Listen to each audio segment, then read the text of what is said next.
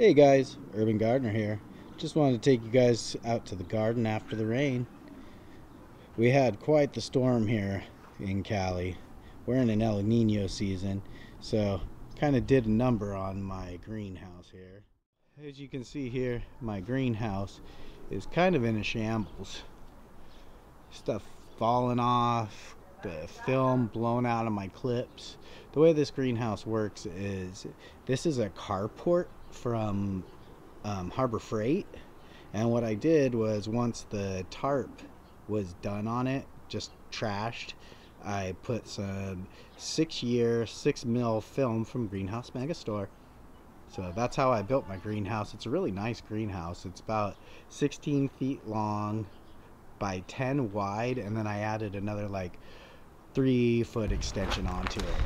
So what you guys see here is a shade cloth that I put on the front. I don't need to fully enclose the greenhouse because I'm here in Cali, so it doesn't get super cold. It does good enough, but let me take you inside to all the wind damage here.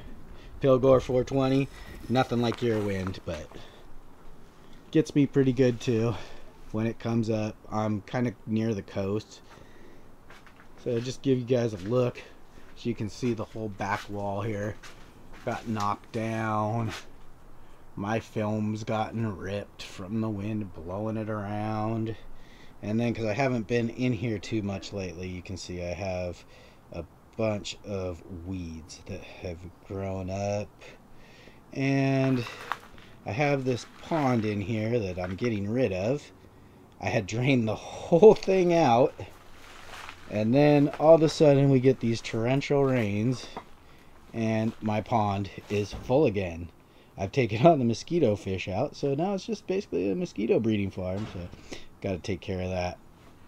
But anyway, we'll get some of that taken care of. So what I'm going to be doing here is clean out this greenhouse, get all these weeds out of here, and try to make it nice, and maybe start something up in here a little earlier than anywhere else.